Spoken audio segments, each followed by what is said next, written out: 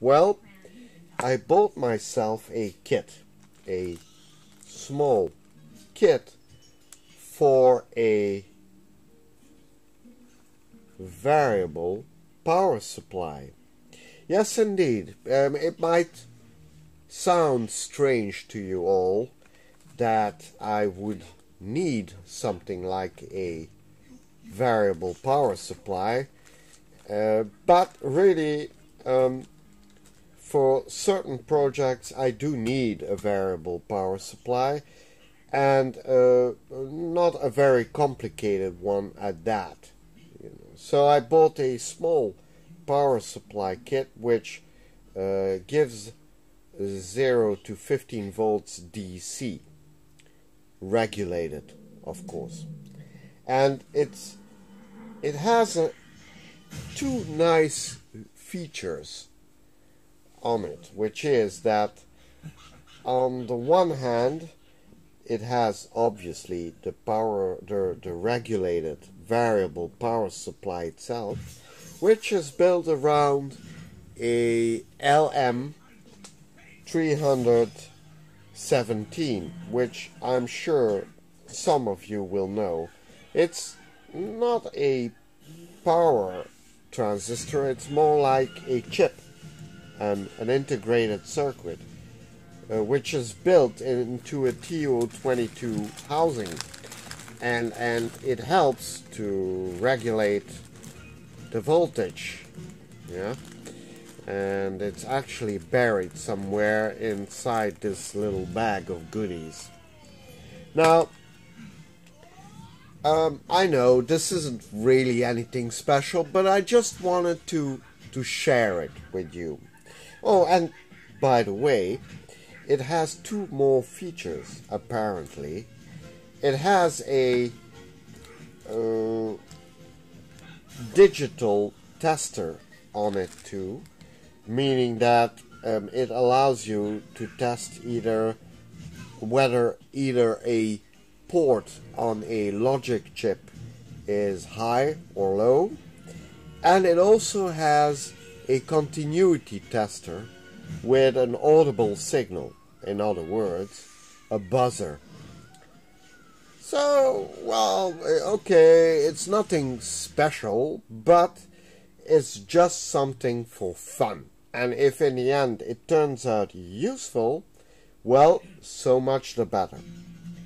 So, actually the whole kit cost me something like a little bit less than $15.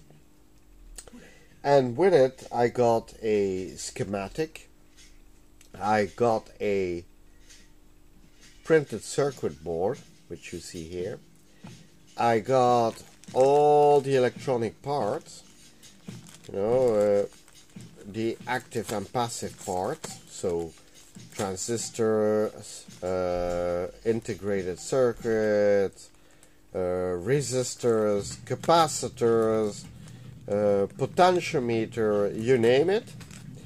And it also comes with a cooling body for the power regulator, the LM317, around which the circuit is built, and a tiny little voltage meter, which is actually a tiny little circuit on its own, and its function is simply to display the voltage being output. Okay, well, the inventory is, as you can see here, 9 resistors, 4 classic diodes, so of the type 1N4007 or something like that, 2 Zener diodes, 4 electrolytic capacitors, 2 ceramic capacitors, 1 NPN transistor, 1 CD 4069 integrated circuit, and this contains 6 inverter gates. So what it means is that if you put a 0 or a low on one side, it comes out as a 1 or a high on the other side, and vice versa. So that's what this chip contains, 6 of those inverting gates, 4 LEDs, 1 LM317, a potentiometer, a buzzer, a surface mounted potentiometer right here, an integrated circuit foot, and then 2 contact blocks, one with 3 pins, one with 2, and then a button to be mounted on the potentiometer you see here. Then what we have is a small transformer, a PCB, yeah, quite nicely done too, and then a whole bunch of loose parts which I will use to assemble a Perspex box into which I will mount the whole circuitry, and a cooling body for the LM317 power regulator, and to top it off,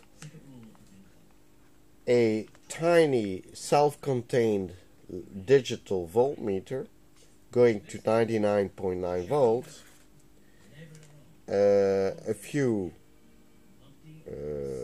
wires, black and red wires, 2 crocodile clamps, and an AC power cord. I installed the resistors onto the PCB first, and well, it's pretty easy. The parts are marked with their values on the PCB. So for example, this capacitor is marked as 10 microfarads, so it's really easy to find the right part to put onto the PCB. So I read the value of the resistor and then put the right type resistor in place. Then I bent the resistor legs outward, and now I'm going to solder them into place. And that's done with soldering iron, obviously, and a little solder. So the way I do it is I heat up a tiny little bit of solder on the tip first to get some flux on it, and then I heat up a little drop of solder and let it flow onto the PCB island, soldering island. So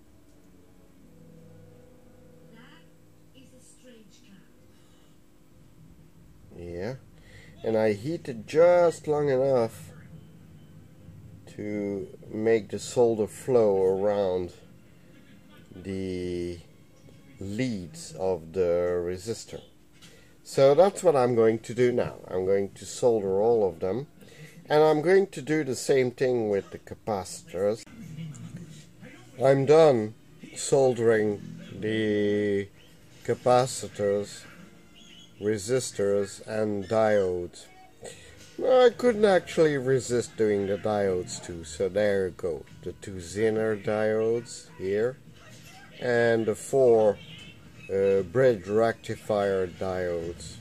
It's a classical bridge rectifier setup built around 4 diodes. It's the cheap way to go, but it'll work as well as a true bridge integrated circuit rectifier. Okay, so I'm getting prepared to solder the integrated circuit's foot, and as you can see, I need to keep it flush with the PCB, and the way I do that is by using a crocodile clamp and clamping it to the PCB until I solder the parts, or I should say until I solder a few legs of the IC holder. So once I solder, say, the 4 corner legs of the IC foot, then I can release the crocodile clamp and solder all the other foot of the IC holder to solder up the LM317 power regulator, as you can see. Now there is an annoying detail, that is that the screw which you see, and the nut which are holding the LM317 to its cooling body, which was supplied, well, that screw was missing.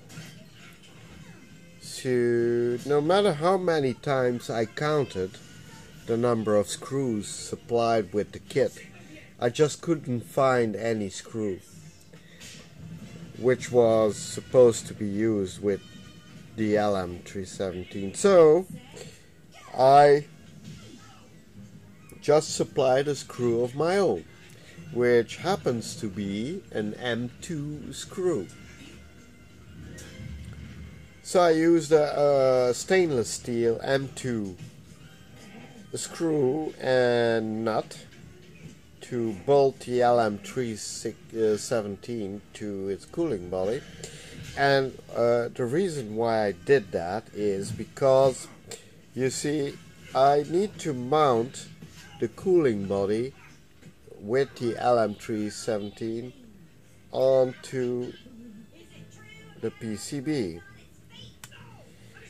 Had I mounted the cooling body first and the transistor next, or vice versa, first the transistor and then the cooling body, it would have been way too hard to make the holes of both coincide. So what I did instead is I bolted the LM317 to its final cooling body, and therefore to its final position, and that way I get the distance for both and the centering for both just right. So what I'm going to do now is I'm going to solder the LM317 to the PCB and the cooling body, because it too has pins, these pins here, yeah. So excuse me. So yes, I'm going to solder that up to the PCB too. Now I've got a similar kind of problem with the potentiometer. Now as you can see on the PCB, there are, if you look carefully, there are 2 rows of holes here where I hold my finger. You see, there are 2 rows of holes, and you can mount the potentiometer in one set of holes, the lower ones, like this, or you can mount it in the higher set of holes, like that. Now,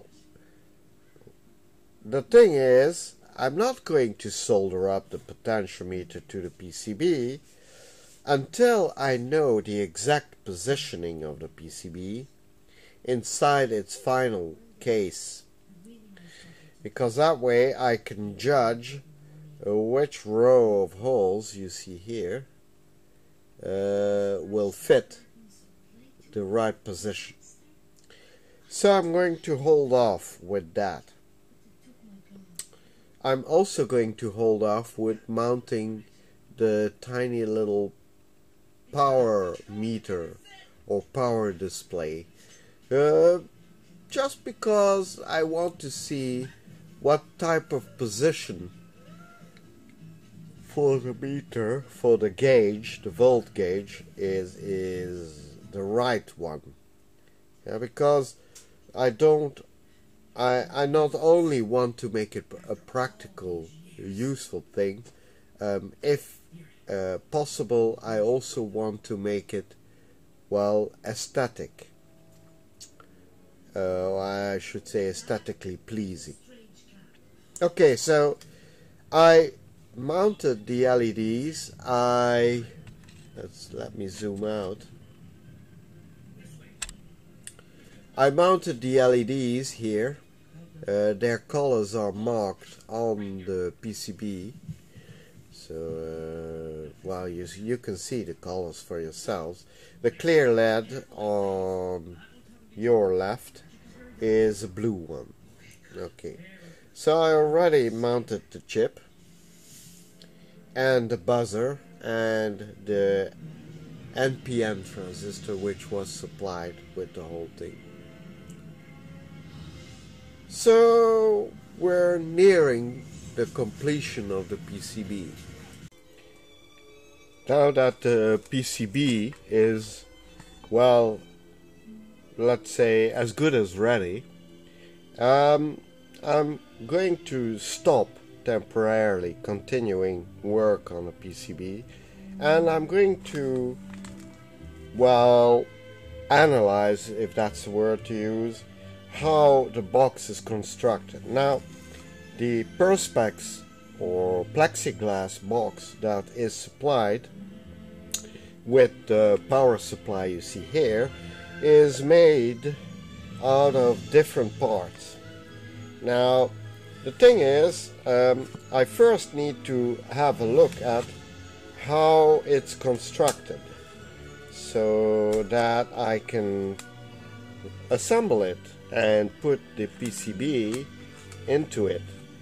Yeah, and more precisely, I need the placement, the space, or rather the exact position of the PCB within the box to judge where I should place the potentiometer, which will help to choose the right output voltage. Okay? So, the box, as you can see, is supplied as a whole collection of parts and a whole lot of these tiny little screws and nuts. In fact, I even have more of those screws and nuts here. Now, it's also supplied with spacers that lift the PCB from the bottom plate of the box. Now, as you can see, the PCB has 4 holes in its, one in each corner. Now, logically speaking, that would make this the ground plate, and if you put both on top of each other, you see that the holes in the PCB and the ground plate coincide completely. So that's a good start. Okay, now, so from that logically follows that this is probably the top plate, so which goes on top like this, and then this one is probably the front plate, because you can see the hole here which has been cut to house the potentiometer. Well, knowing these three things, well, assembly of the whole box becomes rather simple. So we put the front plate onto the base plate like this. So like this. Okay. Then we put an almost identical plate onto the back like this. You see? So we're getting there. So then these plates, these short ones, are most probably the side plates. Yeah. Now you can see that this one has an oval opening cut that probably coincides with these connectors on the PCB, these blue ones here. So in fact, like this, yeah, I think you can see it. Okay, so this is the assuming that we will place the PCB in this direction into the box. This is the right plate, so there we go. Okay, and now this plate has a hole cut, which I suspect is a hole for the AC wire. Now, whether I place it like this or like this, technically speaking, yeah, in this direction or that direction, technically speaking, doesn't really make any kind of difference. But since we always want the AC wire as far away from the front of the case of the supply, we'll turn it this way. Okay, here we go. And there you go, the fully assembled case of the power supply. Yeah. So from all sides, this is the underside. Yeah. Okay. So what I'm going to do now is place the PCB inside and have a look where I should place the potentiometer. Now,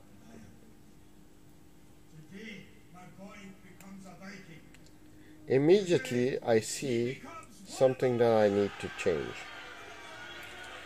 Now, the potentiometer, as you can see, has a little, I'll give you more light. The potentiometer has a little tab on its top side. Yeah?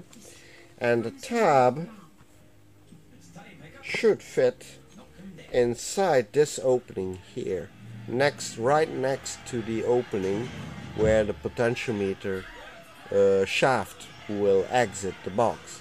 So if you take a look at the potentiometer, you'll see immediately that I shouldn't hold it this way but that way. Okay, so let's insert the potentiometer into it and let's screw it temporarily, at least, to the front of the case.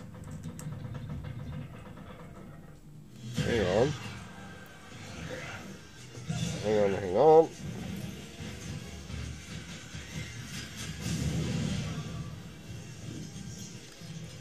There you go. So I screwed it to the front of the plate. Okay. So now let's have a look in which holes the potentiometer should be fitted. And immediately I see we have a little problem. Yes. Hang on. I'm trying to figure out.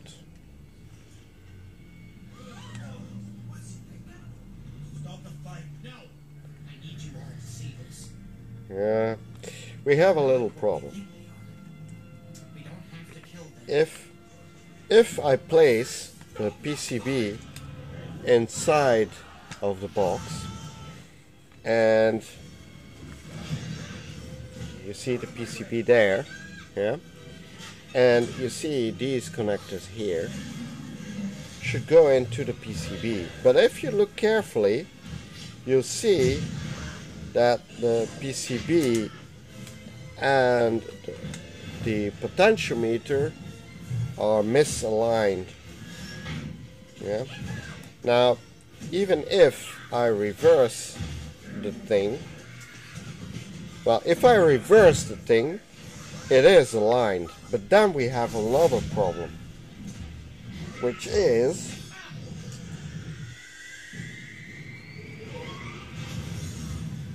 that the hole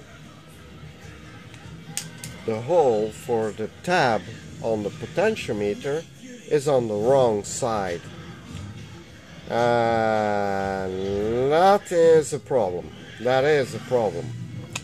Okay. So,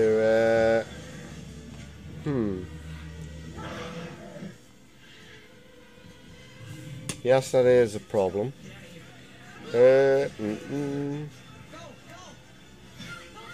Okay, so either I mount the potentiometer like this, so with its pins to the top of the box, and then mount wires down to the PCB to connect it up, or I take away the tab on top of the potentiometer and attach it to the front of the case, but without the tab. Now that is a very good question. What am I going to do? That is a bit of a problem.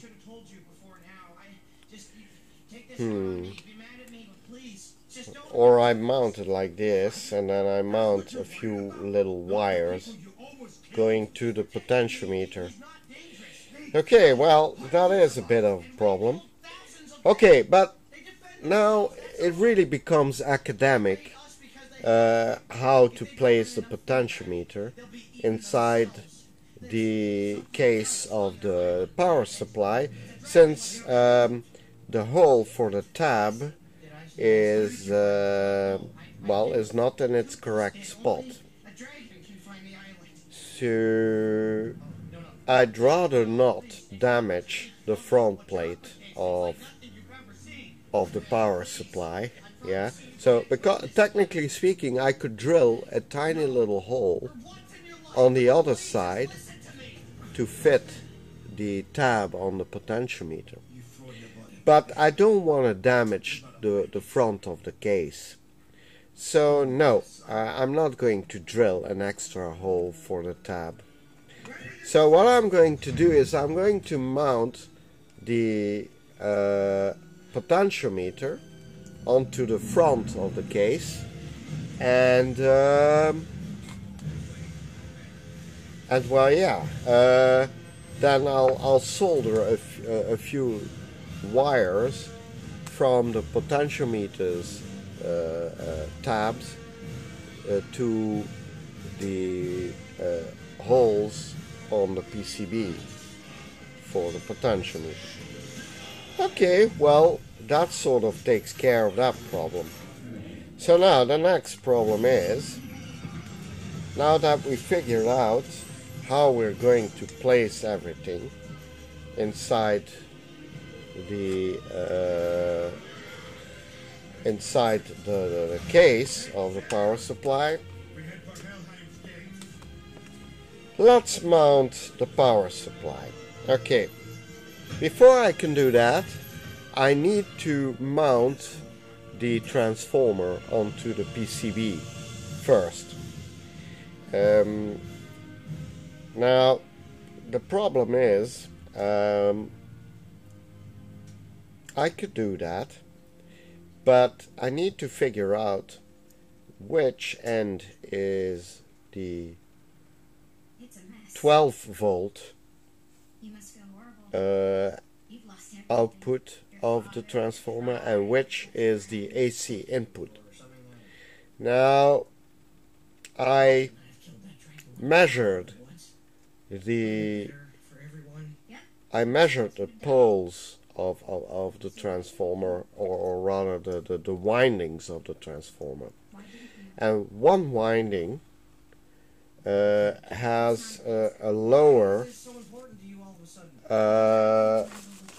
resistance than the other, which seems to suggest that the windings with the most resistance are the AC side of the transformer, and the one with the lowest amount of windings, so the lowest resistance, is the AC output. So let's see.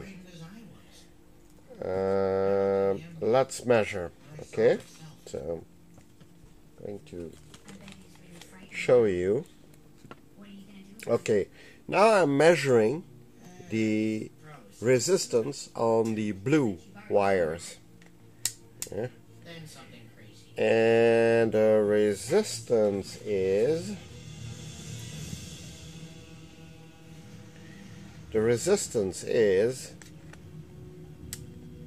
Start your positions. Stay within your shot. 11.4 ohms. Yeah, I'm on the lowest scale on my meter. As you can see, I'm on the lowest scale. And the meter reads out 11.4 ohms. Okay, so now let's measure the other winding.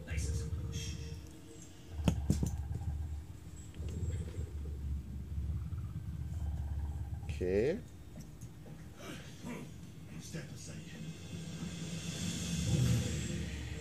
Now, let's see the scale. Okay, I'm on the 20K scale of my meter, and it reads out that the resistance is 3.03 kilo ohms. So, in other words, that's 3030 ohms. Okay. I would tend to say that my reasoning is correct. However, just to be on the safe side, I'm going to connect my transformer onto my variac, and I'm going to put a low voltage through my variac, yeah, so that I can measure the output of it with my multimeter and just see whether I get a downward transforming of the voltage or an upward. If the voltage on the blue wires, on the blue winding, is lower than the voltage that I put onto the red windings, then I know my interpretation was correct. If it's the reverse, that the input voltage is lower than the output voltage, then I know I've got the wires switched around. So let's have a go. Okay.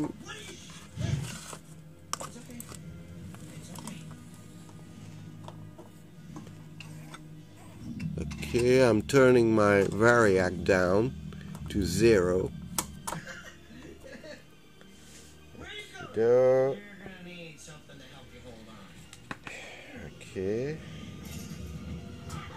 Whenever you work with raw AC power, even if it's through a variac or an isolation transformer or whatever, be aware that it is regarded as high voltage, yeah, and it's possibly lethal. So always take precautions when you work with that kind of voltage.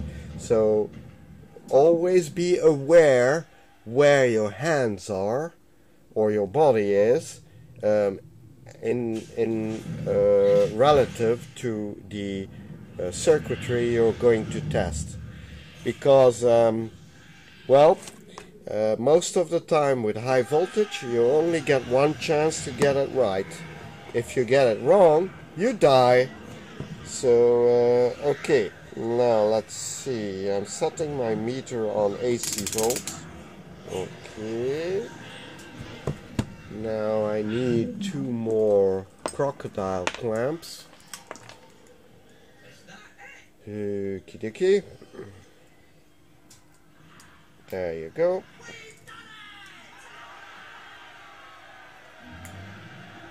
Okay.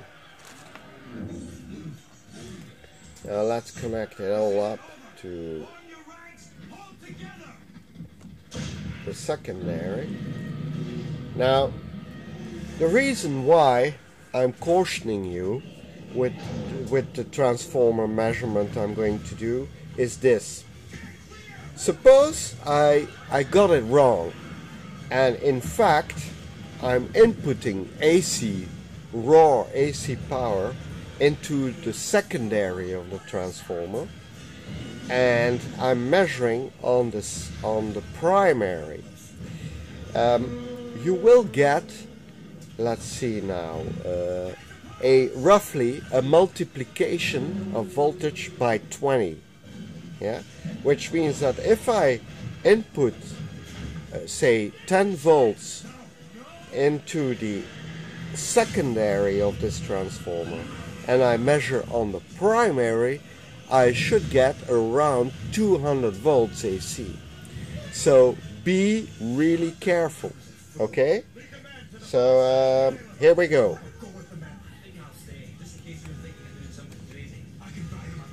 Okay, so I'm measuring the secondary voltage. I think you can see the meter. Okay, well, I think we're all set. So let's see if I got it right or wrong.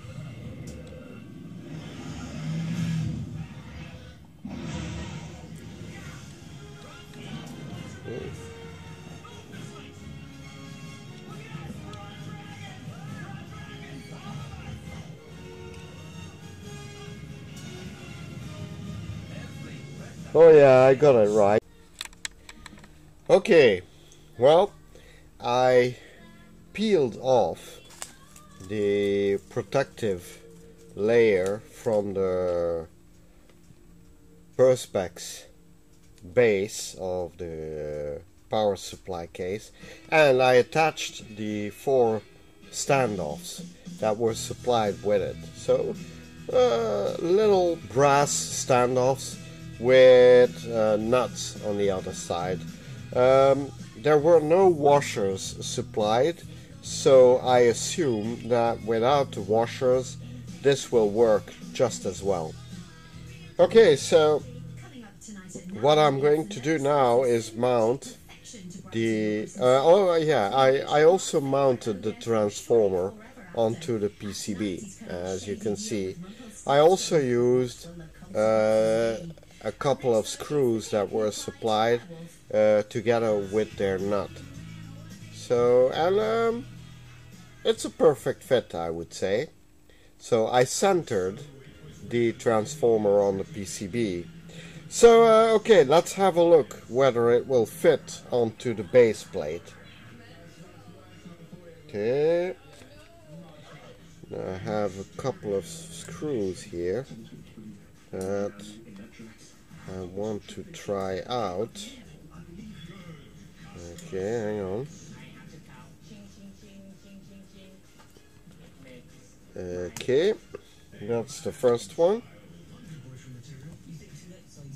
There you go.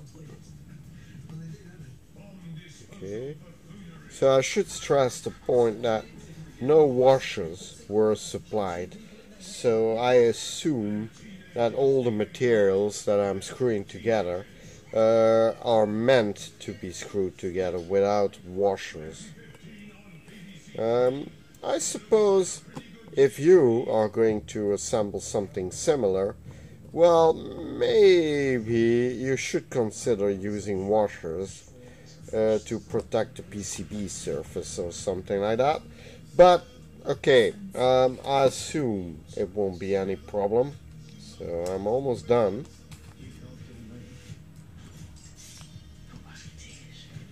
Okay. Now the reason why I do not assemble the whole electronic part first and then only then the cabinet of the power supply is because I always start from the assumption that there might, even if it's milled to precise specifications, there could always be something not fitting right or something needing a little bit of adjustment. So I prefer to test it first, just to be on the safe side, before I start finishing assembling the PCB. So okay, it's a little more work, but then at least I know that if I'm going to solder on any more parts to the PCB, they will fit. So okay, here we go. As you can see, it's mounted.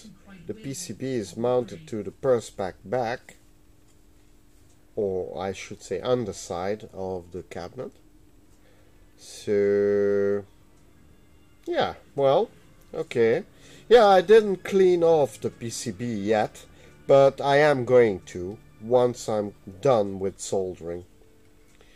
Okay, so it looks okay. So now let's see if we assemble the box temporarily, everything will fit. Oh, by the way, Perspex is a kind of polymer. Do not, I repeat, do never use petrol or acetone on it, ever. Because if you do, you're going to damage the surface of the Perspex. Okay? So don't do that. Okay, so just use a little water and a little bit of detergent, and that will work just as well. By the way, alcohol is also a no-no, you know, because polymers are soluble in any kind of organic compound, you know, like petrol or alcohol or acetone. So if you're going to use any type of solvents on it, then you should use something which has a non-carbon type of solvent, you know, like soap, for example. Soap, and certainly water. Okay, I'm almost there, hang on. Yep, okay. So there we go.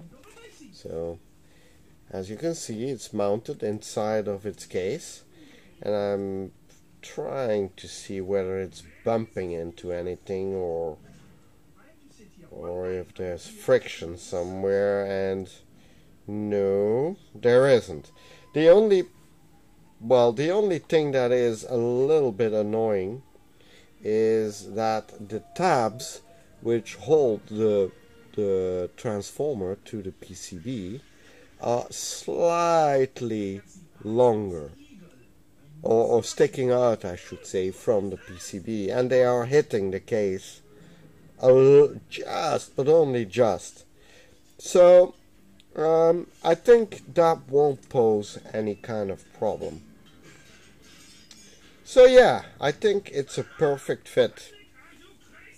Even from the sides, as you can see, the connectors are visible. Yeah, and then I'm also going to mount the AC wire here, and as you can see, the AC wires will have a clear path to the inside of the cabinet. So yeah, I think the PCB, mounting the PCB in the end onto the cabinet won't pose any kind of problem. Now there's one more thing I want to check. Normally the PCB is meant to house the little voltmeter that was supplied with it in the center of the PCB, and I'm going to check whether that's exactly what I want or not. So if I put the little voltmeter that was supplied with it, the digital voltmeter, it should go right in the center of the PCB like this. Okay, I'm going to take down one side so you can see what I'm doing. Okay, so it's meant to be mounted on the center like this. So, and I suppose that if it's mounted there, I can look at it from an angle, and it might even work out. Yeah, it might even work out. Okay, so yeah, I'll stick to the plan and mount the voltmeter. Mount the voltmeter where it was intended to be mounted there. Now I have a little bit of luck in the sense that, as you can see, the voltmeter needs to be connected with 3 wires, and you'll remember that I need to connect up the potentiometer, but in such a way that it's not aligning with the holes for it on the PCB. So I don't need this much cable for the voltmeter, so I'm going to cut an end of it and connect it up to the potentiometer, and then in the end connect it up to the PCB. And that's the plan. Well, and here is the result of all my work. You'll notice that I hooked it up to the AC, but you'll also notice I did make 2 alterations to the setup. First of all, you'll notice the fuse holder. I still don't understand why people persist in designing AC powered devices like this one and not including any type of fuse. I mean, that's ridiculous, okay? So if you're going to make something which is AC powered, then at least include a fuse. Okay, there wasn't any on-off switch built into it, and I am going to wait with building in an on-off switch. Why? Well, because you see this opening in the perspex, yeah? Normally this opening is used for the trimmer, you see down there. But once I aligned the circuitry, I'm going to use this opening for a switch, an on-off switch. Granted, it'll look a little bit strange on top of the box, but well, you know, I thought that having such a AC powered voltage regulator, it would be, well, it would be smarter to have an on-off switch than none.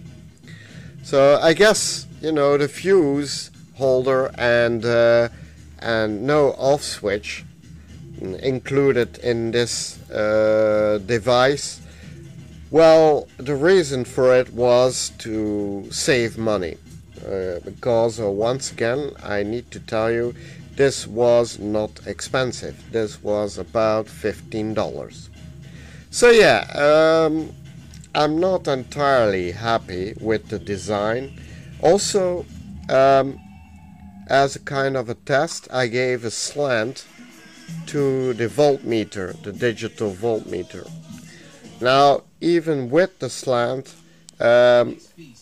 because of a badly designed potentiometer location, well, it sort of blocks the sight of the voltmeter.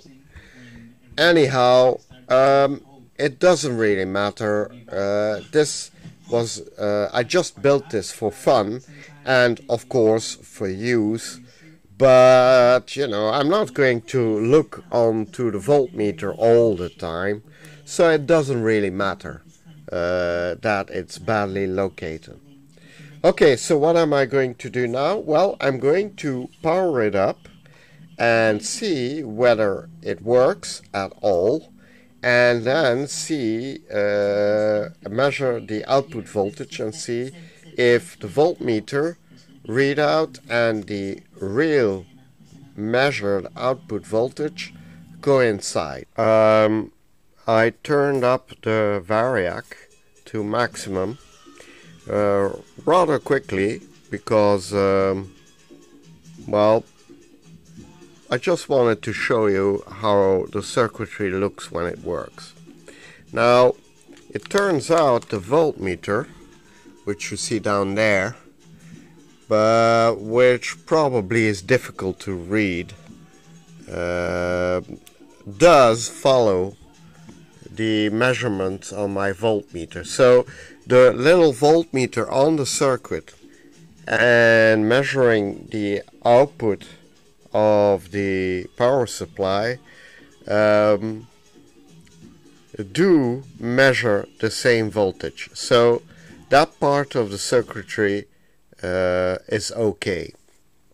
Now, as far as I can understand the schematic, which is this one, yeah, as you can see, the explanation is written in Chinese, so unfortunately I have no clue as to what it all means. I mean, there's a lot of explanation, but there's something written here like R1 180 and then 200. So I suppose they mean that R1 should have a value between 180 and 200. Although, like I said, I don't read Chinese, so I don't know whether that's precisely what it means. Now, as to the other circuitry, well, there seems to be a logic tester on the board too, as far as I understand. And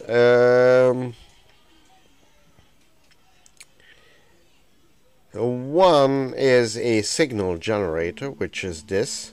So this generates a low frequency signal, and I think you can set the frequency of the generator, of the low frequency generator, with the potentiometer, the surface mounted potentiometer down there on the circuit. So I haven't tested that out yet. Then there's another part of the circuit which you can use as a logical 0 or 1 output measurement. So remember, the chip contains 3 inverters. Yeah. So they use 3 inverters to produce a logic tester, which is this one, with which you can theoretically measure the output of a digital chip, yeah, to see whether the output is low or high. This one generates a low frequency sound with the help of the other 3 inverting latches or amplifiers, if you wish, or gates in the chip. So yeah, then there is a kind of a continuity buzzer on the circuit, and that allows you to measure continuity of a circuit. I haven't tested that out yet either. So the 3 lowest circuits I haven't tested out yet. Now, I think the blinking green and red LED show the either show the frequency of the low frequency generator, or it might be the yellow one, I don't know, let me see. Okay, so the yellow one, the blinking one, this one here, shows the frequency of the low frequency generator. So let's see if we can make it go faster. Yes, we can.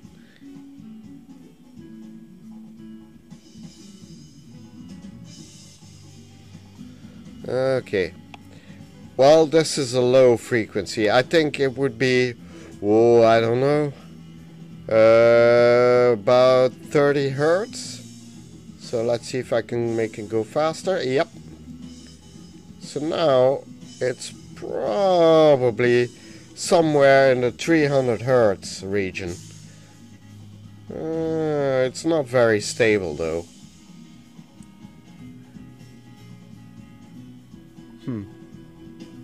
Okay, let's see. Okay. So there you go. So the output frequency should be around, I guess, 300 Hertz, but we would have to measure it with the oscilloscope to be certain.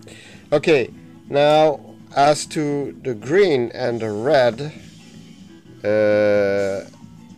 LEDs, I think they are used to show a logical 0 or logical 1. Now I'd have to read the circuitry. Let's see. So let's see what the green one says. Okay, so the input is here. Say the input is high. So high goes into the first inverter, goes low. Low goes here. So high comes out here. This LED will be off, the green one, and the red one will be burning. Yeah? So because there will be, if there's a 1 here, there will be a 1 here, because these two inverters negate each other. So the output of this gate is the same one as the input of this gate. Now let's see what happens here. 1 becomes 0. So this becomes a virtual ground. So which means that there will be negative potentials, sort of, on the cathode of the red LED, and there will be a positive voltage on the anode of the red LED. So a 1 on the input will produce a 1 here and will make the red LED light up. Now suppose there's a 0 or a ground signal on the input. So 0 becomes 1, 1 becomes 0, so this becomes a virtual ground. 0 goes into this inverter, becomes 1. So there will be a plus or a power supply voltage on, or let's say 5 volt output here, and there will be a virtual ground here. So the green LED will burn. In other words, a 0 will make the green LED burn, light up. A 1 will make the red one light up. Now there's nothing connected to the input, the measurement input. Yeah. So I guess depending on the on any sort of influence from the outside, when you power up the power supply, it will either be green or red. Possibly both, but I don't think so. So actually what I should do is, if I don't use the logic probe which is built onto the circuit board, then I should connect the input, the measurement input, to ground with a resistor or something like that. Okay, so to recapitulate, the green and the red one show a logical 1 or a logical 0. The yellow LED shows the frequency of the signal injector, yeah, and the blue LED is just a kind of an on-off LED. It lights up brightly if the power circuit gives out full power, and it burns or lights up weakly if the voltage that is being output is low. Now, unfortunately, because of the way the circuitry is designed, when the power drops below, say, roughly 5 volts DC, the voltmeter suddenly switches off. And so do most, if not all, the LEDs, except perhaps for the blue one, but that lights up very weakly. Now, there is one problem though. So I connected everything up according to the schematic, but you'll notice that I hooked up a 180 ohms resistor here. Now, I did that because when I didn't, the potentiometer was starting to warm up, to heat up, so much so that it started to smoke. So that means that it was drawing way too much current.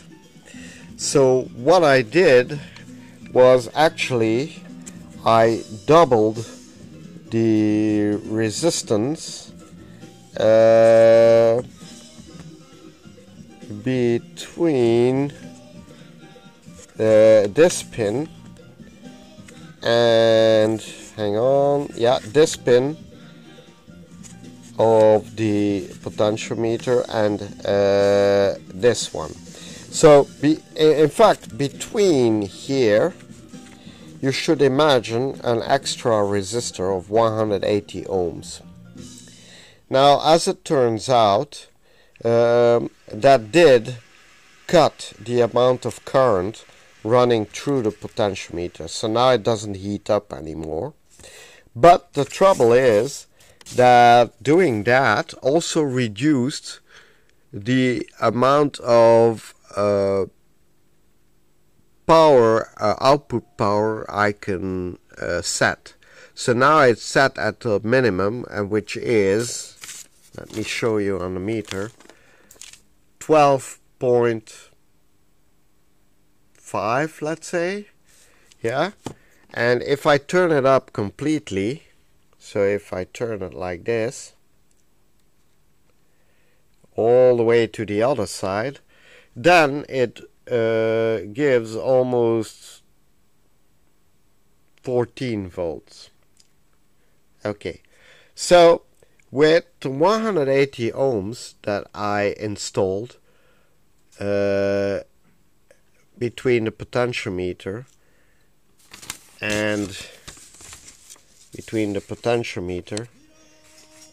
and the pin 1, the voltage adjustment pin to the LM317, I did manage to reduce the current to a more manageable level for the potentiometer, but 180 ohms apparently is still a bit too much. So I'll have to tweak this resistor so that I can regulate the voltage, the output voltage, between say 5 volts and a maximum of 14. So that's what I'm going to do now. I'm going to tweak the voltage, the resistance of this resistor, so that I can choose or set the power supply between roughly 5 volts DC and 14 volts DC, which would be nice. Of course, it would be nicer if I could go all the way down to roughly 2 volts, let's say, but then the whole circuitry becomes unstable. And since I think for the stability of the circuitry it would be better to output enough voltage, I think 5 volts at the lowest would be, well, preferable. I temporarily succeeded in fixing it, or I should say I succeeded in fixing it temporarily, because it turns out that there was a tiny flaw in the design of the power supply, and the potentiometer that was supplied with it was well, wasn't too good. So like I said a few minutes ago, or actually I should say a few hours ago, is that they did omit a 180 ohms resistor in the connection between the wiper of the potentiometer and the pin 1, if I'm not mistaken, of the reference voltage pin of the LM317. So I did that, I modified it, and you can see the little resistor over there. Let me take my pointer. So I added that little resistor over there. So now it works quite well, and I'll show you. Oh yeah,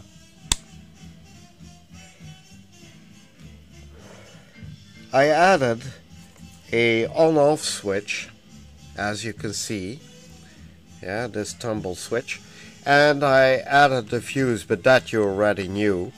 So yeah, now you could say the power supply is complete, and as you can see, the voltage that is on the tiny little voltmeter down there in the case. Well, let me switch the lights out. There, you can see it now. So the voltage which you see there is the same voltage you see on my multimeter, well, give or take 5 millivolts. So it's reasonably accurate if you take into account the fact that it's a quite simple power supply. And I can vary the outputted DC power by turning the little potentiometer. See? And I can turn it up all the way up to almost 13 volts. There you go. So yeah, it works. And I can go all the way down to, well, let's say 2.5 volts. So yeah, the power supply works. I still haven't had the opportunity to test out the audio frequency generator and the logic tester, but I'm sure I'll come around to do that one of these days. So that's it, guys. The construction of a small, variable, regulated power supply. I hope you enjoyed it. So good night, and I'll see you around. Bye bye.